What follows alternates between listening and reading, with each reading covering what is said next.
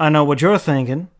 You're thinking whose life was so complete that he thought the only thing left to do was to create an episode about the history of the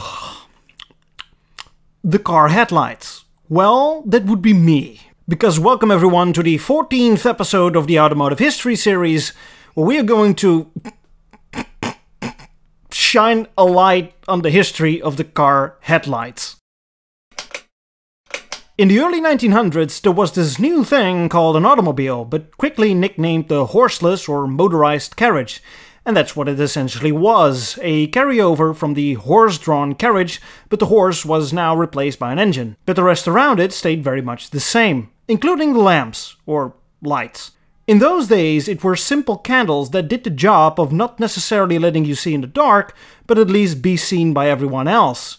The daylight equivalent would be someone walking in front of your motorcar, waving a flag and screaming, "A car is coming! A car is coming! Watch out, everyone!" The first car lamps were lanterns, fueled by oil or acetylene,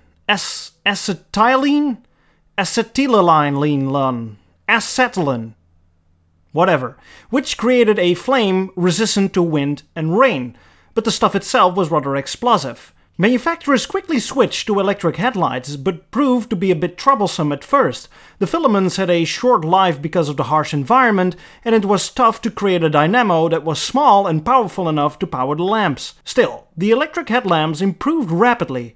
To name some developments. In 1912, Cadillac introduced the electric ignition so that you no longer had to get out of the car to turn on the lights. From now on you could do it comfortably from the car's dashboard, as we are still used to by today. In 1924, a company introduced the concept of low and high beams within the same light bulb. Fog lamps saw the light, in 1938. And in 1954, it was once again Cadillac that introduced the Autronic Eye, which automatically switched between low and high beams depending on oncoming traffic.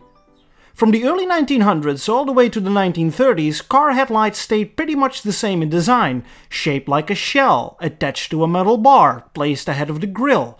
Some variation was possible, including shape like this. I have seriously no clue at what they call this. Headlights placed on top of the front fenders, like this 1930 Pierce Arrow, headlights placed within the grille, like this 1938 Peugeot, and headlights hidden away, like the 1936 Quartz, the very first car to do this, but more on that later. In the 1940s, headlights moved from being a separate entity into being fully incorporated into the front fenders. It is at this point that the United States government decided that round headlights would be standardized and had to have a predetermined size, 7 inches in diameter. Europe, however, was still free to use whatever shape and size they liked, as long as it met basic requirements. In 1947, an innovative startup by the name of Tucker, like the late 40s version of Tesla, introduced the Tucker 48. Among other things, not worth discussing right now, the car had a third nipple, third headlight, which was connected to the steering wheel, effectively letting it turn left or right depending on which way you would go, and letting you see what was going on around the corner. This idea wasn't entirely new, as the Czechoslovakian Tatra T77 played around it some 10 years before. But there was only one slight inconvenience. A third headlight was forbidden in 17 states of the States United. By 1957, American manufacturers were getting fed up with the strict rules and pleaded for a dual set of smaller size headlights. This led to the unique situation that a bunch of states allowed dual headlights in '57 and a bunch didn't. As a workaround, some car models had what from a distance looked like dual headlights, but up close turned out to be a standard headlight and a smaller parking light next to it. By 1958, after constant nagging, dual headlights were finally allowed and led to interesting combinations, like horizontal, like the 1958 Edsel, vertical, like the 1964 Pontiac, and diagonal, like the 1961 Chrysler. But I'm not entirely enthusiastic about this one. It's the early 1960s, and as I mentioned before, Europe was free to do what it wanted with its headlights, which led to a small revolution, the introduction of the rectangular headlight. I know, quite shocking, and I wonder how the corporate briefing went. Gentlemen, we're not selling enough cars. What should we do? Ooh, yeah, that's bad. I don't even work here. Maybe we should fiddle around with our engines. Maybe we should make a new model. I know something. Here, this is what we know and love, right? But how about this? Give this man a goddamn promotion. The first cars to feature these square babies were the 1961 Citroën Ami 6 and the 1961 Ford Taunus P3, and later on the 1965 Opel Rekord B. Now, I made some jokes about it, but it does look quite stylish and matches the square and straight body lines of the car and finishes the modernist look. But the fun doesn't end there, because headlights in Europe were allowed to be placed behind and covered by glass. Sure, the headlights were still round, but inserted in a flowing form, like in the 1960 Jaguar E-Type, but more noticeably Citroën DS. The same thing cannot be said about the United States. Although dual headlights were allowed in 1958, headlights still had to be 7 inches and round. And that's why all the cars from the US in the 60s and the 70s still had round headlights. To at least get some fun out of this, or maybe it was out of pure shame, some manufacturers started to hide them. Hidden headlights became somewhat of a rage and were commonly found on sports cars like the Chevrolet Corvette, muscle cars like the Dodge Charger, and luxury cars like the Lincoln Continental. US manufacturers also weren't allowed to place headlights behind glass, which led to the following interesting situation best explained by the Citroën SM. In Europe, the SM had a futuristic front end, entirely made out of glass and featured rectangular headlights. But when you wanted to import one to the US, the front end had to be converted to meet the regulations. In this case, sealed beam headlights. No glass cover was allowed and the headlights had to be replaced. Now, in itself, it doesn't look too bad, but when you know how the original setup looks like, then it starts to look a lot worse.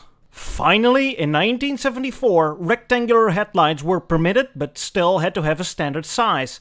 The new lamps were quickly adopted, and for a short while, stacked pairs were popular, like the 1977 Chevrolet Monte Carlo. But horizontal really was the way to go, like this 1978 Pontiac Bonneville. What followed were years of very boxy-looking cars, amplified by the use of rectangular headlights, at least in the US. In Europe, cars were also boxy, but, as mentioned before, headlights were allowed to be placed behind glass, leading to a more aerodynamic front end. And this had to change, and it was the Ford Motor Company that started complaining again to the US government. By 1984, after constant nagging, the US government granted permission for the use of replaceable bulb, non-standard shape, architectural headlamps, or simply named Euro-style headlights. One of the first cars to adopt it was the 1984 Lincoln Mark VII. Finally, the US was up to par again with Europe. Or is it? European regulations for headlights eventually became an international standard, known as the World Forum of Harmonization of Vehicle Regulations. Now, this sounds rather complicated, but it's not. This means that almost every car maker over the world can rely on basic rules and regulations from the EU, which gives an easy and clear overview of what is allowed and what isn't. Except for one nation, you guessed it, the United States. The US is not part of this agreement and uses its own Federal Motor Vehicle Safety Standard 108. Until this day, this leads to some subtle differences. For instance, EU laws require cars to have amber-colored turn signals. The US does not.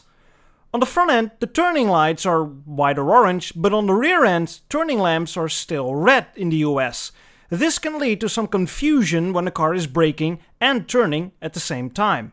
Anyway, from the 1980s, car lights were shaped according to the design trends it followed, being more oval and round in the 90s, but starting to become more angular and aggressive by the 2000s. In the meantime, a lot of development and improvement was going on inside the lights. For a long time, the industry standard were halogen lamps, but HID, high-intensity discharge lamps, or better known as xenon lamps, became the new alternative in the 90s. The first car to have these was the second generation BMW 7 Series, and these types of lights are still used today.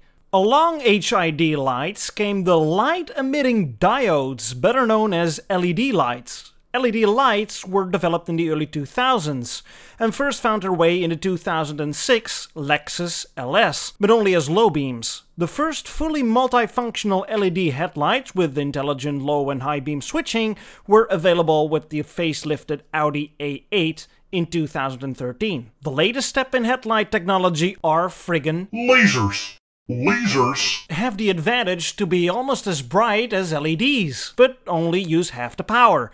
Audi developed laser lights for the 24 Hours of Le Mans, but it was BMW that put lasers into production with the 2014 BMW i8. Today, manufacturers are getting increasingly creative with their headlights. Because of the high level of technology, it allows them to shape the lights almost any way they want them and turn them into little pieces of art. I mean, take a look at the 2020 DS7 Crossback. When the car is starting up, the headlights do a little dance. I mean, how cool is that? Not to mention the taillights that look like they go to infinity and beyond. Okay. I've shed some light on automotive headlights, and I hope you saw the light as I was delighted to have enlightened you with my bright knowledge. I think we can all agree that this episode was absolutely lit.